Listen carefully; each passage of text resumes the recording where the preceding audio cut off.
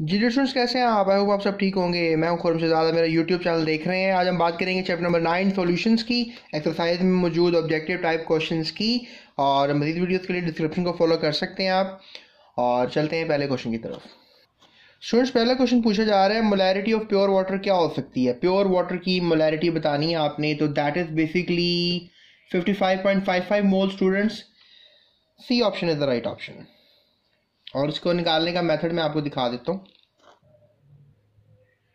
उसके बाद student next question किया जा रहा है, 18 gram of glucose is dissolved in 90 gram water, the relative lowering of the vapour pressure is equal to. Second question students, इसमें हम सी ऑप्शन को जो है वो सही कंसिडर कर लेंगे। सो 1/5 इसकी मेथोडोलॉजी मैं आपको दिखा देता हूँ। स्टूडेंट थर्ड क्वेश्चन किया जा रहा है, a solution of glucose is 10% weight by volume and the volume in which 1 gram mole of its dissolved will be. Third question students, 1 gram mole of glucose जो है आपको पता है 180 ग्राम के बराबर होगा। 10% सोल्यूशन जो है वो 10 ग्राम ग्लूकोज होगा इसमें 100 सेंटीमीटर क्यूब के अंदर। तो लिहाजा 10 ग्राम ग्लूकोज जो है वो प्रेजेंट होगा सोल्यूशन में। अगर 10 सेंटीमीटर क्यूब 100 सेंटीमीटर क्यूब आप सोल्यूशन लोगे तो इसको आप सॉर्ट आउट करोगे तो 1.8 डीएम क्यूब में आंसर आएगा, या 1800 सेंटीमीटर क्यूब में आंसर आ जाएगा। सो यहाँ पर डीएम क्यूब का ऑप्शन मौजूद है, सो B is the right answer. उसके बाद चौथा सवाल किया जा रहा है, N aqua solution of ethanol in water में हैव अ वेपर प्रेशर। उसका वेपर प्रेशर क्या होगा अगर एक्वा सोल्यूशन ऑफ इथानॉल आपने ले लिया है? तो चौथे क्वेश्चन का आंसर स्टूडेंट हम कंसिडर कर सकते हैं, ethanol and water forms are non ideal solution. This solution shows positive deviations from Rule's law. Hence, vapor pressure of this solution will be more than that of water. So C is the right answer. More than that of water. उसके बाद पांचवा question है, azeotropic mixture of two liquids boils at a lower temperature than either of them when.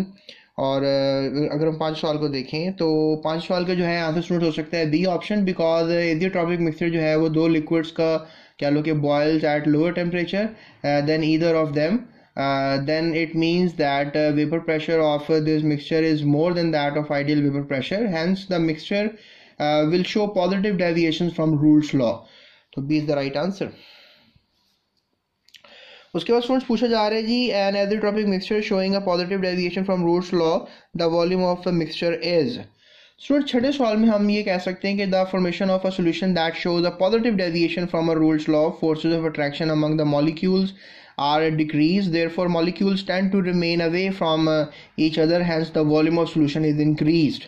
So A is right answer, slightly more than the total volume of the components, right?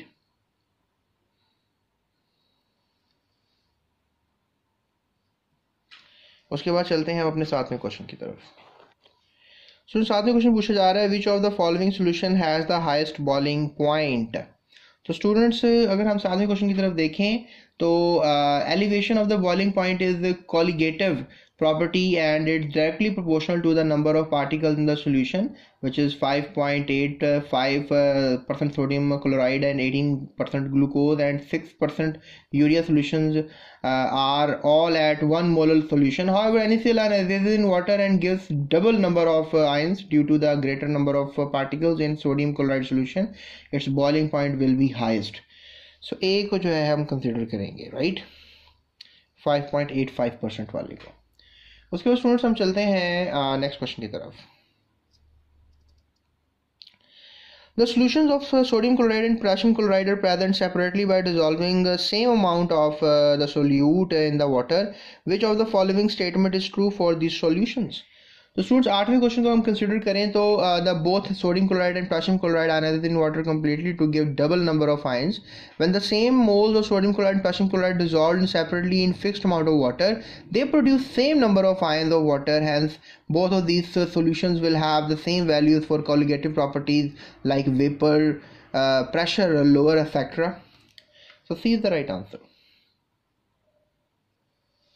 Let's go to the next one. Students question में सवाल किया जा रहा है, the moral boiling point constant is the ratio of elevation in boiling point two the ninth one.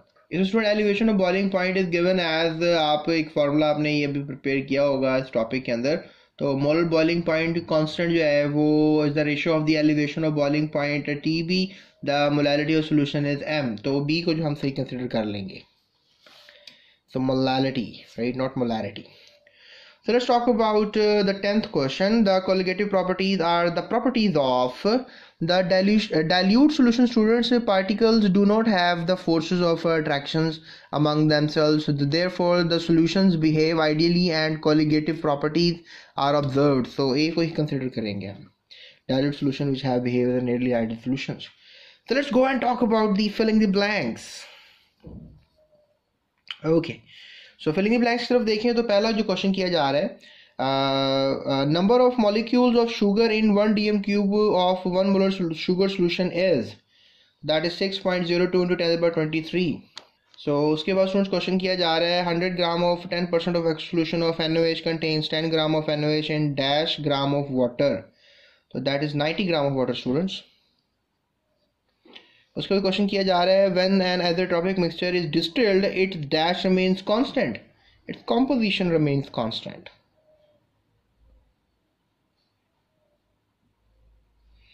उसके बाद question किया जा रहा है the molar freezing point constant is also known as dash constant, that is a cryoscopic constant. उसके बाद the boiling point of an isotropic solution of two liquids is lower than either of them because the solution shows dash from the Roots law. So positive deviation from the Roots law.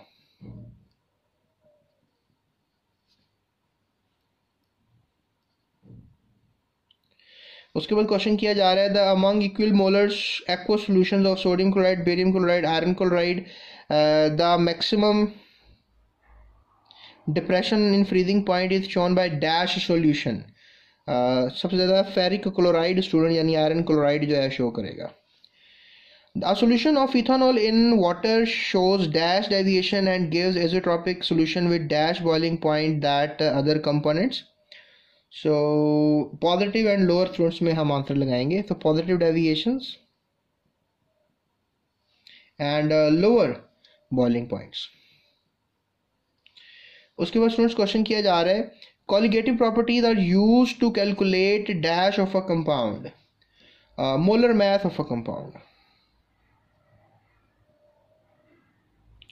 उसके बाद question किया जा रहा है colligative properties के बाद hydration energy of bromide ion is dash than that of fluoride ion is less than that of fluoride ion.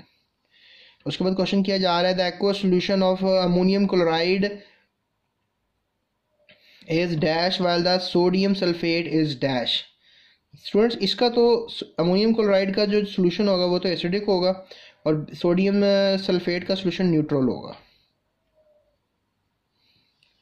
उसके बाद हम ट्रू फॉल्स की तरफ चलते हैं और जानते हैं ट्रू फॉल्स के क्या स्टेटमेंट्स हैं, सच हैं झूठ हैं.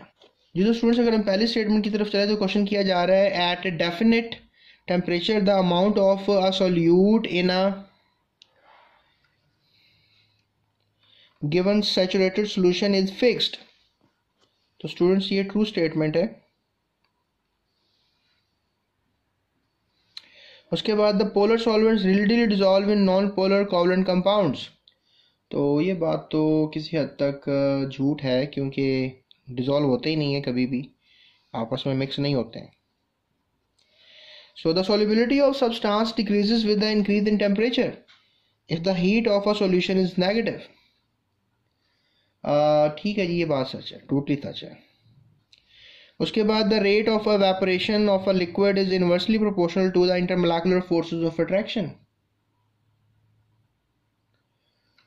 जी बिल्कुल सच बात है, ट्रू है ये भी. उसके बाद जी the molecular mass of an electrolyte determined bye lowering the vapour pressure is less than that of theoretical molecular mass.